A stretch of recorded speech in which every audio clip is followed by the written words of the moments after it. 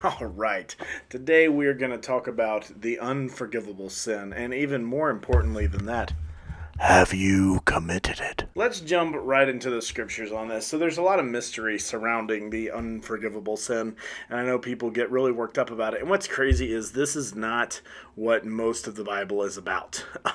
It's actually just like one verse that people like to take out of context, twist around, and mess with. Now, ultimately, the reason we get worried about the unforgivable sin is because we're assuming that we need God to forgive us, which that is a great assumption to start with, because all sin causes a problem between us and God, and then Jesus Christ forgives that sin, and so we live a life of faith and repentance and following Christ, and as He gradually sanctifies us and we sin less, we get close to the Lord and our walk with Him, and that's really good. But then people are like, what about the unforgivable sin? Can I never be reconciled to God? Well, let's go straight to the passage. Let's look in Luke. If you will go to the book of Luke, and we go to chapter 12, get right in here to verse 10. This is where we're seeing it. Anyone who speaks a word against the Son of Man will be forgiven, but the one who blasphemes against the Holy Spirit will not be forgiven. Now, the first thing I always talk about when we're looking at verses like this is we have to look at them in context. And so to look at this in context, you actually have to go to the last verse of chapter 11. And it says, the scribes and Pharisees are opposing Jesus fiercely and cross-examining him so that they can trap him in something that he says. So Jesus is dealing with religious opposition here. And specifically, the religious opposition was trying to say that he wasn't the Son of God. And so he's actually saying that they could be forgiven for not believing that he's the Son of God, but they can't blaspheme the Holy Spirit. Now let's talk about how to blaspheme the Holy Spirit. Let me make it very simple for you.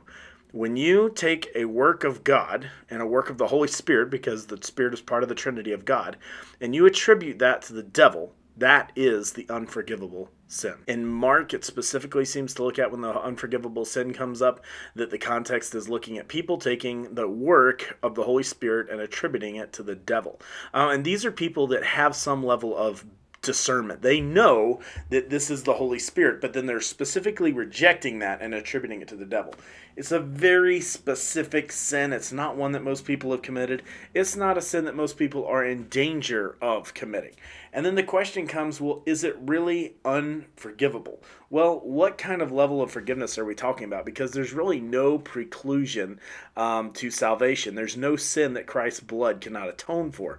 So the way that I see this is that there's no sin that Christ's blood can't atone for. Nowhere do we see limits on salvation like that. Anyone who is going to specifically take a work of the Holy Spirit and attribute that to the devil is at a place spiritually where they're probably a reprobate in a Romans 1 situation, and they are deliberately doing something in defiance of God, and they will never repent or turn from their sins, and they are destined for eternal destruction anyway.